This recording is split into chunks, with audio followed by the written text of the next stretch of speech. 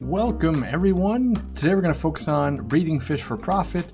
Could serve as an extra income source, could serve as your new business, could lead to you owning a fish store like me. The most common topics that come up are, I don't have a local fish store, this doesn't work for me. I breed fish and they won't buy them. When I get the little sarcastic voice going, that is just the, it's going to play the role of the person asking a question. Maybe that's you, it was me at one point. It's not directed at anyone in particular. So, a lot of people will start with, I've only got a local PetSmart, Petco, chain store, whatever you want to call it, and that's fine. But people tend to shut down there. They go, well, it's not for me. It is. If there is a fish store in your area and you've bought some fish, there is a market for fish. Now, you might not be a part of that market yet. You're not in that process of selling any of that, but it at least shows you that people are consuming fish. So then you just have to figure out, how do you insert yourself into that process? Now, if someone can do it from across the world and get their fish sold in Aquarium Co-op or that local pet store that you have, there is room for you. You just have to figure out how you get in there. Let's say you've got 5 fish stores around you and they all refuse to work with you currently. And I say currently, that's a very important point, but let's say they just shut you down left and right.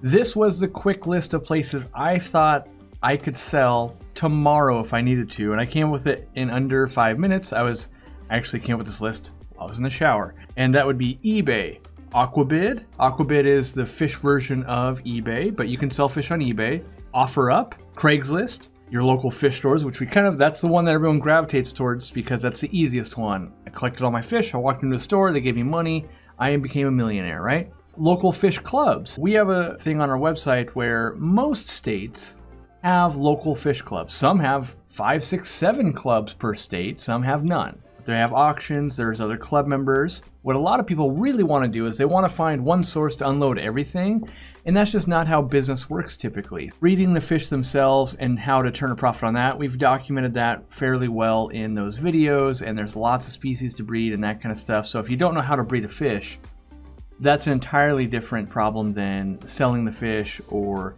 anything like that. The secret, I feel, is learning to actually develop a business. That's where I think I didn't do well enough at the beginning. Even though I have got a couple episodes that cover starting a business for breeding fish for profit, I think that's where people are going wrong. They don't know how much to sell fish for, or they'll even start a conversation with, I went into my local fish store, I brought them the fish, I asked how much they give me, and then they said they don't want them. If you're the person selling, you need to have a price in mind. The person that makes the item has to set the price. There can be negotiations afterwards, but you can't start at a point where you're negotiating before. That just shows that you really don't know what you're doing. You don't know what the price should be. You haven't done research. You've never done this before. And in this instance, you need to be kind of overwhelming with confidence and showing that you do know what you're doing. And there's gonna be other factors to add to that to help with that. If you walk in and you have angelfish to sell and you've got 600 of them at home at this point, if you've never sold one, you should at least have some idea what you might be able to get for them. We can't pay $5, we're paying $2.50 from our wholesaler. Then it would be up to you to kind of counter and be like, well, yes, but mine are local to our water. I've got a different strain. Mine are better because I could let them go for $3.50 if you're buying 24 at a time. But if you just go in and you go, how much will you give me for these angels?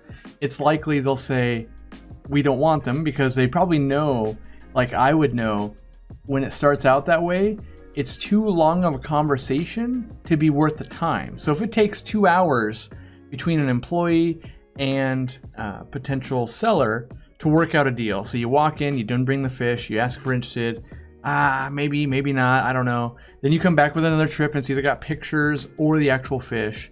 Then we'd have to write up everything. Then we'd have to acclimate them. And that's going to be a long process. Whereas ordering angels from a wholesaler takes roughly 1/10 that time. A big opposition when you're selling to a store, and kind of the same thing when you're selling online. You're forced to play the same game as your competitors. We get far too many people that want to make money but don't want to run the business side, and that's part of the problem. Whenever you're doing anything for a profit, it naturally, the definition becomes you're a business. And it could be something as simple as, I have a business card. Here is my stock list of what I sell. It might only be one thing on there.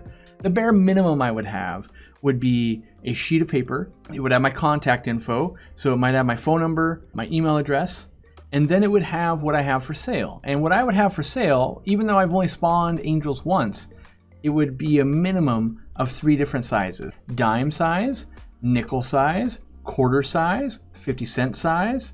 It's not so much how many fish, it's all about the money. You almost want to structure when you're selling of, I want you to spend $50. The only difference is how many fish you're getting and the size they are, not whether you're spending $50 or not. Then I want to cover how you pay me. And so I would have that it's only payment up front, and I would personally have that it's only cash.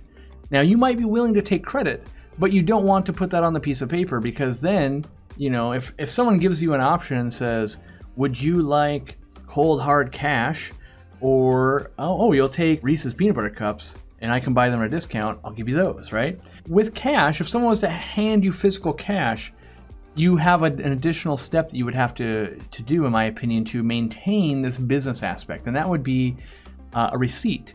Now, both PayPal and, let's say, Square, or anything that's going to allow you to take a credit card, is going to spit out a receipt, and that's going to do a couple of things. 1, gives you a chance to market to them. 2, gives you a chance to capture their email address. 3, it's going to keep you on the up and up and be legal for both the store and you. And the most important part is that you're willing to take credit, because a guy like me, I always want to buy with a credit card because I'm going to save 2%. Now, there's going to be other stores and things that might have to put it on credit because all their cash is tied up in something else, whether it's to a store, whether it's to someone on Craigslist, whether it's selling online, is you want the minimal steps for you to get paid and your customer to be happy. Any steps you put in between there is leaving room for someone else to cut you out. Every fish that's in a store that you've bought ever, someone out there in the world made a profit on it. Likely 2 to 3 people made a profit on that fish by the time you bought it. Now, Dean, one of the reasons that we love him on camera is he's very charismatic. That means we like listening to Dean. He seems knowledgeable. He comes off funny. All of those things are business skills that help you sell fish. Now, if you don't have any of that, you might need someone that's better at selling fish than you are. You might be the world's greatest breeder, but the world's worst salesman.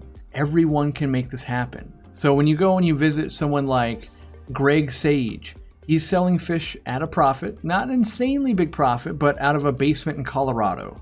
And so that's where we need to go, okay, it's not that I can't, it's that I haven't figured out the way yet. So maybe all your local fish stores will never buy a fish from you ever. Great, sell online, sell to their wholesalers. It doesn't matter, you know, if it's a local economy, oh, someone's being laid off, you know, like a big business, or there's a new regulation about fish or anything like that. We have to be fluid and we have to change, just like anyone would in business. So we hope you enjoyed this video. To watch another one just like this, click here.